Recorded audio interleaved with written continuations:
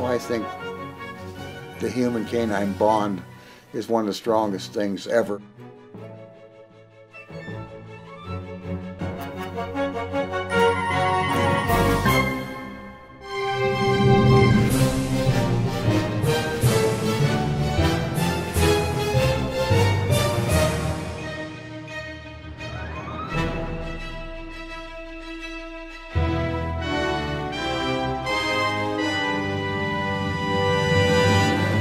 Your dog will sit and starve with you. And everybody says, well, because they're not smart, they're stupid. No, because they're loyal.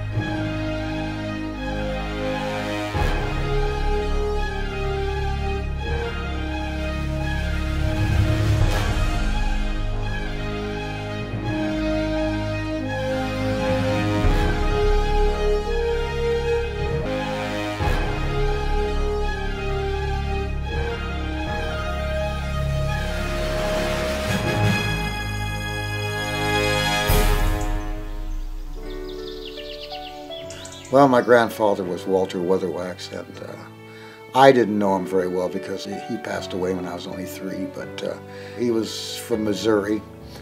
He moved to New Mexico, where my father was born in 1907, and he was an Army Territorial Scout for the Indians, and he also was a U.S. Marshal, but not all the time. He also rode locally. He didn't travel with Buffalo Bill's Wild West Circus everywhere because they went everywhere. But in Arizona, New Mexico, and Texas, where it was close, he also trained horses and was a trick rider for Buffalo Bill's Wild West Circus. Ladies and gentlemen, permit me to introduce to you a Congress of the Rough Riders. Spiders of the world.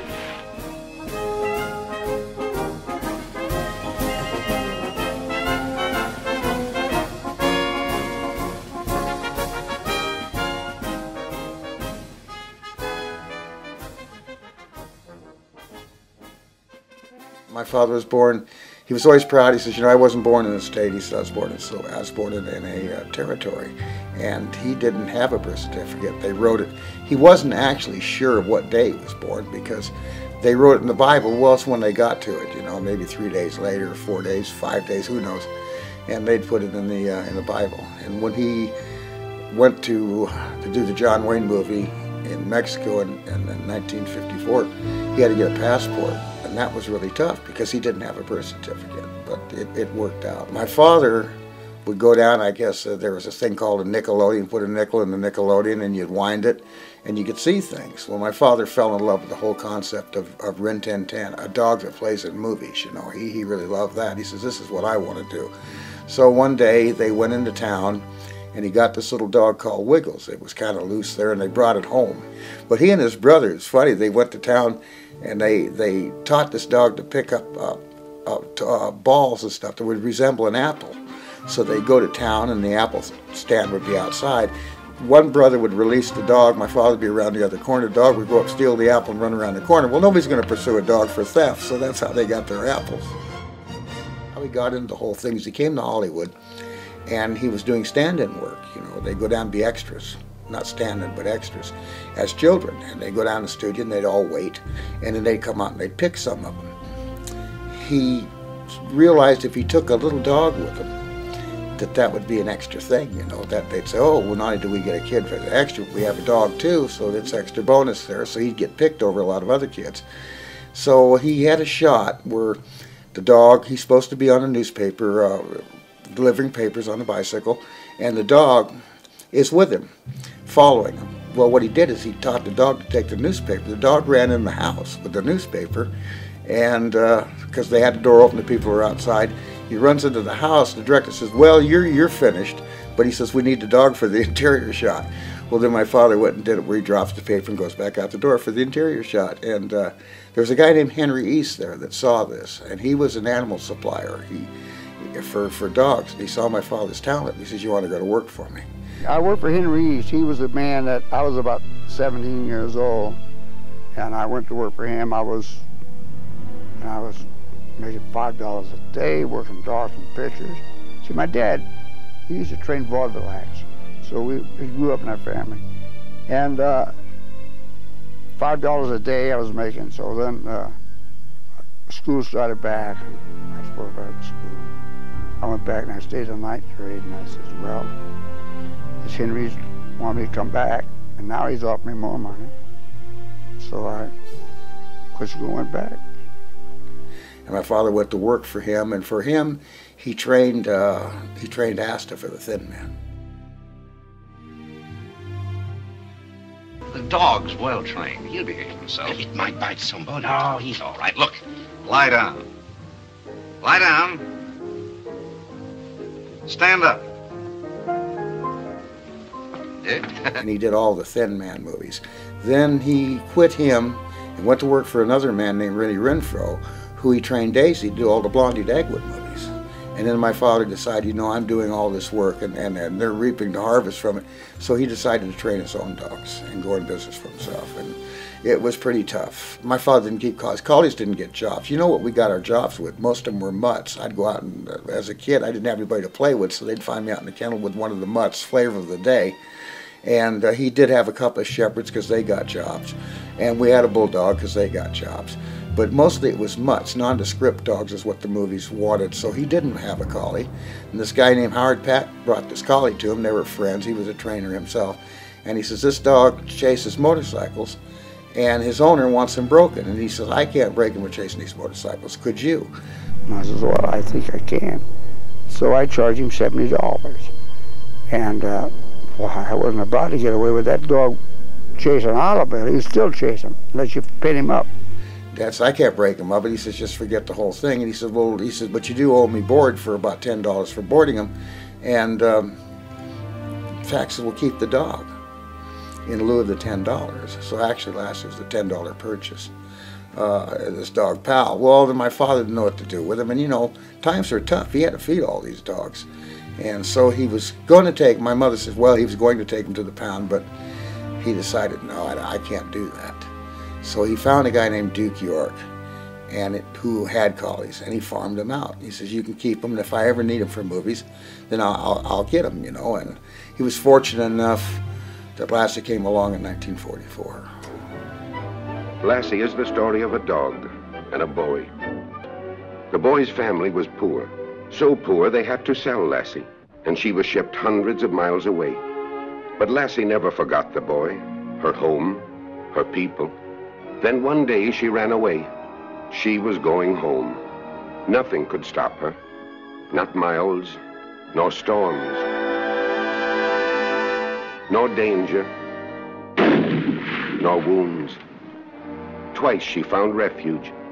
Each time someone loved her, but a greater love urged her on. Metro-Goldwyn-Mayer bought the book, Lassie Come Home, from Eric Knight.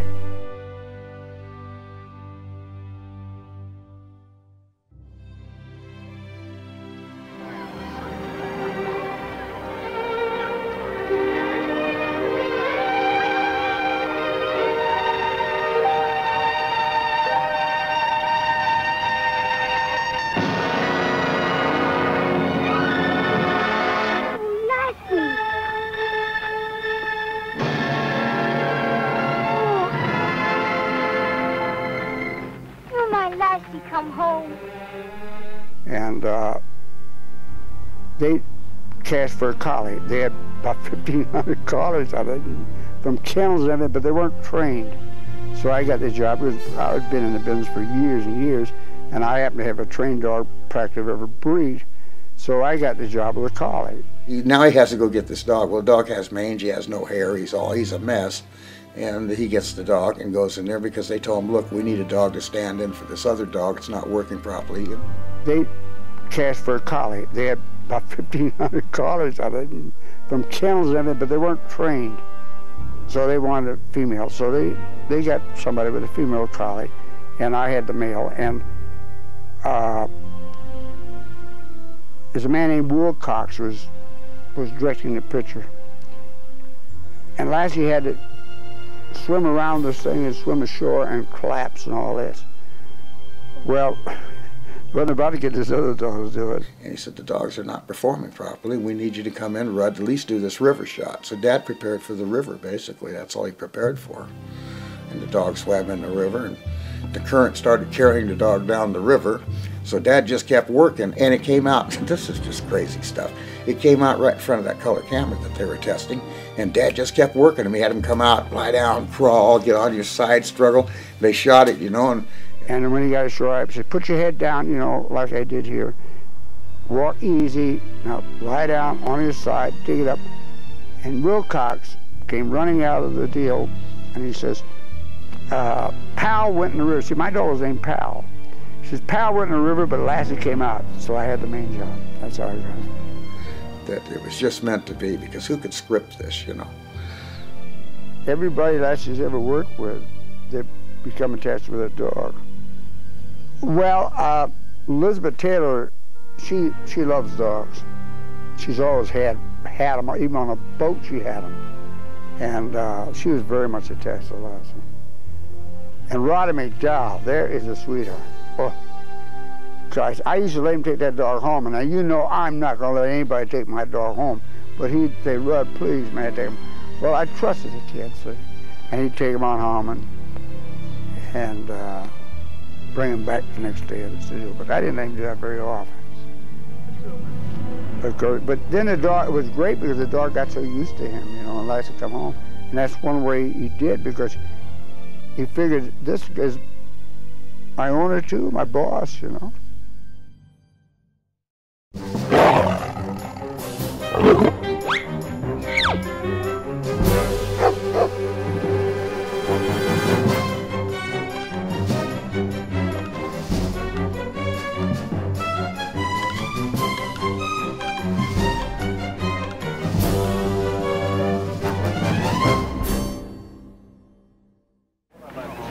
Watch it, boys. Let the Lassie through. What do you want to do with the gals do here?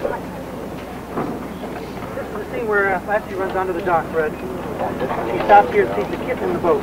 She looks back to the Ranger that follows. As the boat's drifting off, this is in the water. Can Lassie handle that, all right? She did. Here, Lassie, pick it up.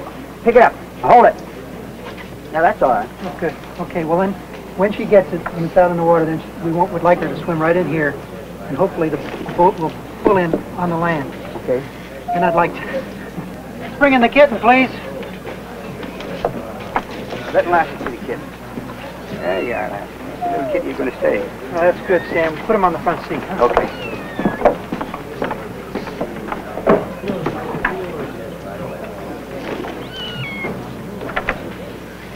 Okay, Rudd, I think we're ready. We want to get your men in position. Okay. Hey, John, will you bring the boat in? Sam, I want you to take Lassie up on the bank, and when I call it, I'm going to be in the boat. When I call you, let go. And Robert, you stand over there, and when Lassie gets hold of the rope, you crawl in there. Okay.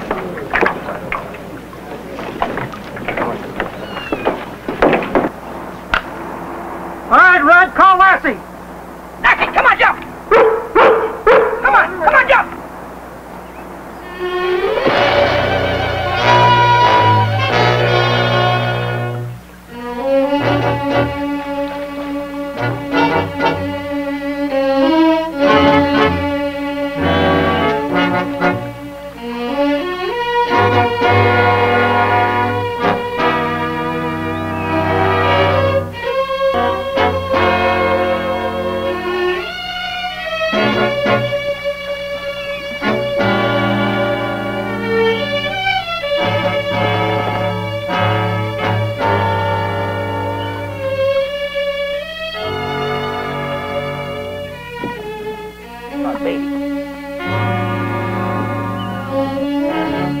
Animals are sensory-based thinkers.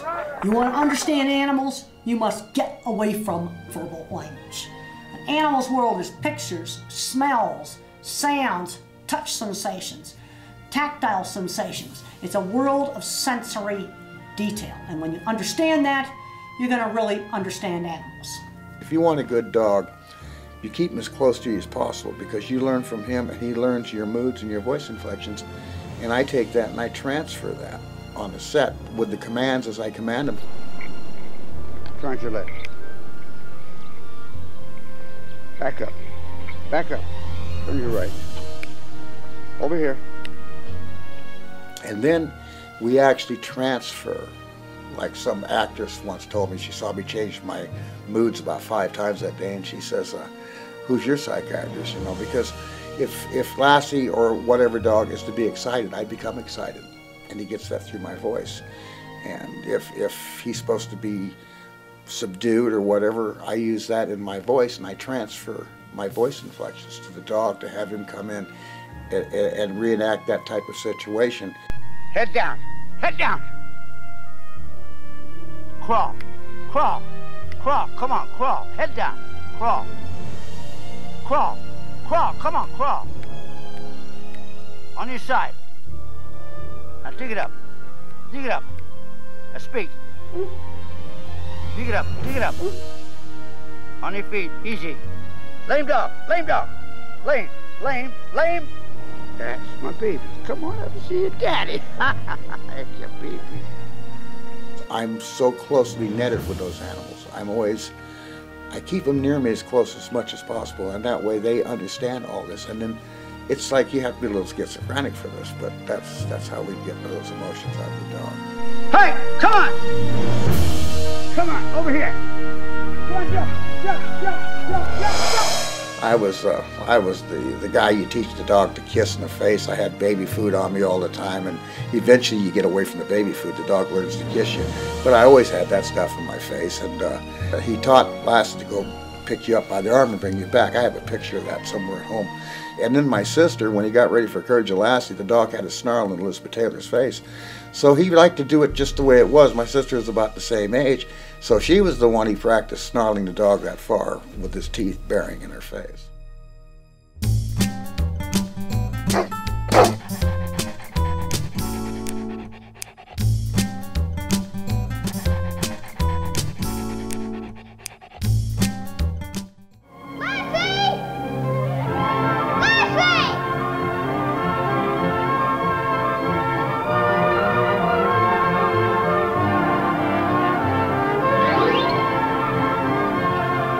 starring Tommy Rettig as Jeff Miller, Jan Clayton as his mother, Ellen, George Cleveland as Gramps, and, of course, Lassie.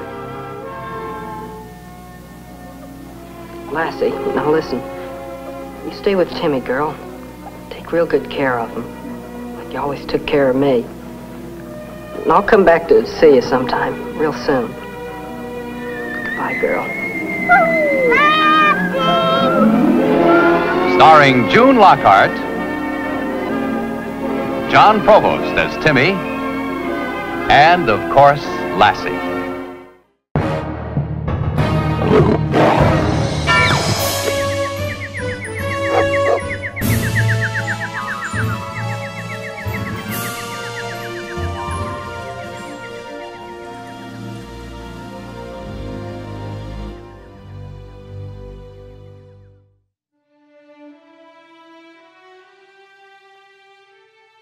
I was his assistant for 333 episodes, 9 years. And actually, my father, what he would do is sometimes after lunch, he'd like to take a little nap. And I got to the point where I was so good, I was the second assistant. He had a first assistant. But he would let me start to work the dog after lunch. I'd gotten to that point where he realized I knew what I was doing. You know, the thing is I wasn't supposed to do it. I was a fill-in. I was just going to do this a little bit. I was going to be a police officer. I was in the Army. I took MP school, so I'd have to step up. But I didn't weigh enough for my height. They were very strict in those days. So I'm trying to put on a weight, and I go there, and he uses me now and then. And then pretty soon I forgot about the police thing. I end up being a dog trainer. And he says, well, now that you have the position, at first, you know, you carry the bucket for the dog, you brush him, you carry, you know, you're not really, or you call him over the hill. And he says, well, it's about time you learned how to train one. So he had a litter, because he was getting ready to replace his Lassie in 2 years, and he gave me one of the brothers. And then I went up, and while he was training that dog to be Lassie, I sat there and trained the other dog. But he let me start doing that. Actually, I did the very last Lassie show, because Hey, who was playing Lassie at that time, that was his other name, his off-screen name, he had sprained his leg or something. He had a slight limp, so he let me take Silver, who I'd done Big Jake with, and I actually did the very last Lassie episode ever made. But I think my father was trying to audition me to Frank in too, because when the show closed down, I wouldn't have a job training, but I was hired by somebody else. I worked for another person for about 4 or 5 years. Then I went and hung my own shingle too.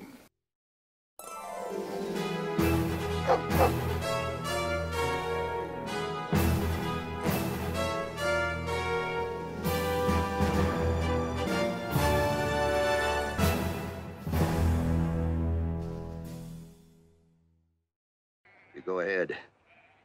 You go right ahead. If there's anything I enjoy more than hanging a sheep herder, it's hanging somebody who sticks his nose into my business. Go on. You try to cut that rope. No, you got me scared. You do it. Dog! Get him off! Get him off! Dog! Just who in the hell do you think you are? Jacob McCandles.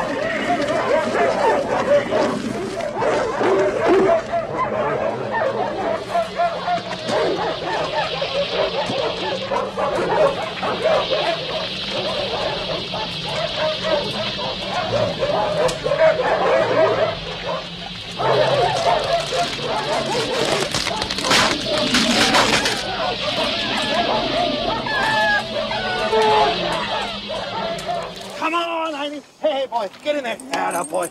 In you go. Sit down. Put your seatbelt on. That's it.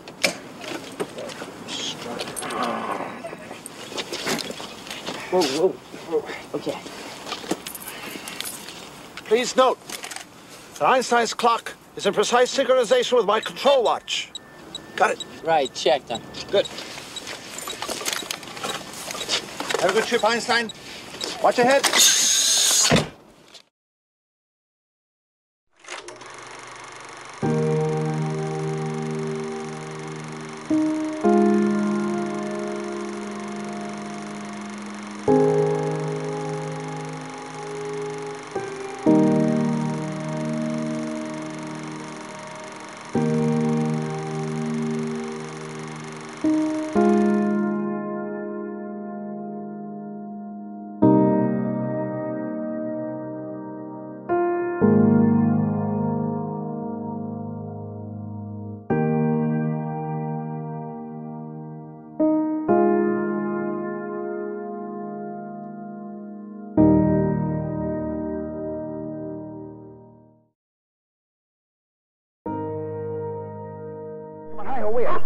Get up, way up, way up, way up, way up. Get up there. Red passed away 5 years ago, and now his son, Bob Weatherwax, has taken over the reins as Lassie's head trainer.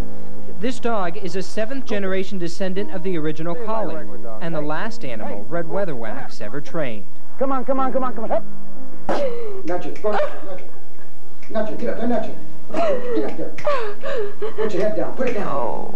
Sometimes it's easier working with the dog because animals relate to you instantly. You know, they feel your empathy and they know when you're going through pain. And so to be able to play all those scenes with Lassie was really, it was a great joy. Lie down, lie down. Put your head down, put it down. Stay. Dig it up, dig it up. On his side, get on. Great. Get on. That's fabulous. Dig it up. Stay. Well, Bob has done an incredible job training him. I mean, I read some of the things in the script and I go, come on, this dog will never do that, you know, and the next day that dog is out there doing whatever it says.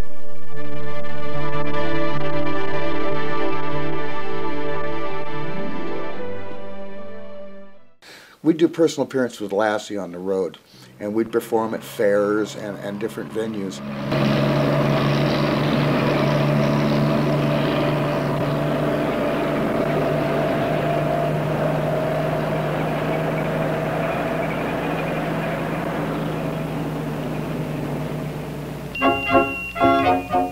Bringing food, clothing, and gifts to the needy amongst the Navajo tribe in Monument Valley.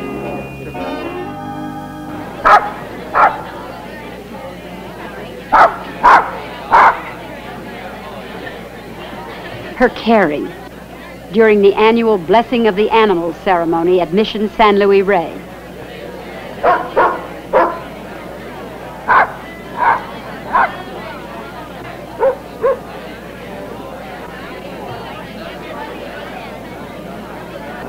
Adoration follows wherever she goes.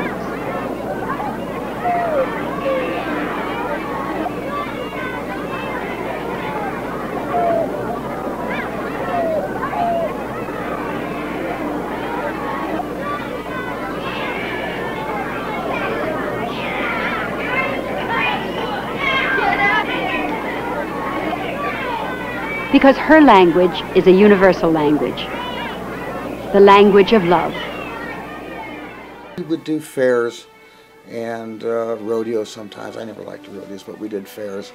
And what he would do is he'd have a writer put on his contract, it was an additional page, that said that wherever we go, that we would go to a hospital, a children's hospital of some type. It didn't matter what type, whether it's, you know, whatever the illness is, it didn't matter. So we would do that, and some of them it's tough, you know, you have to smile when you go in there. And, we went to the major burn clinic in Texas, and that was a toughie.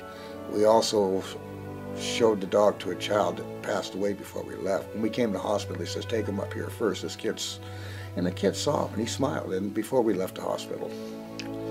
But he did that, and you know, it was tough on him too. I could see this is not good. This is hard to do. Why do you do that? He says, I came from nothing. He says, I'm fortunate. He says, payback. It's my church, he said. That's how I do my church.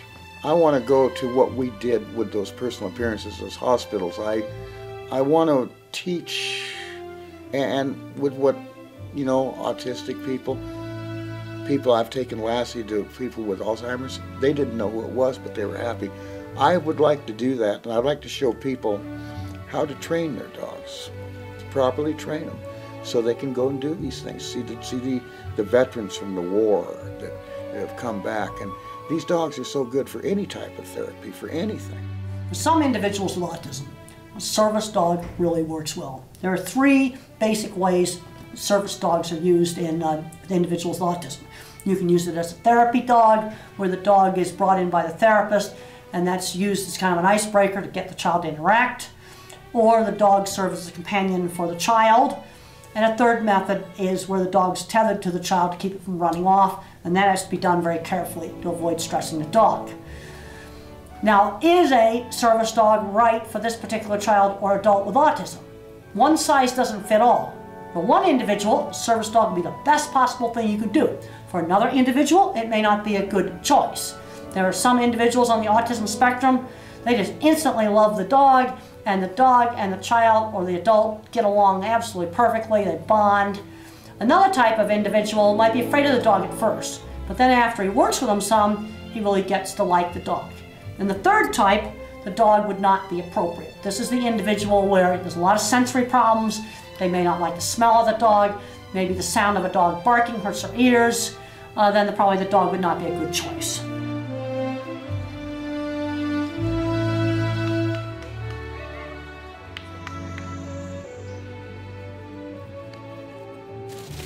I'm not going to train a lot of dogs myself. I've trained so many dogs, but I can show other people how to train their dogs. So he's properly trained.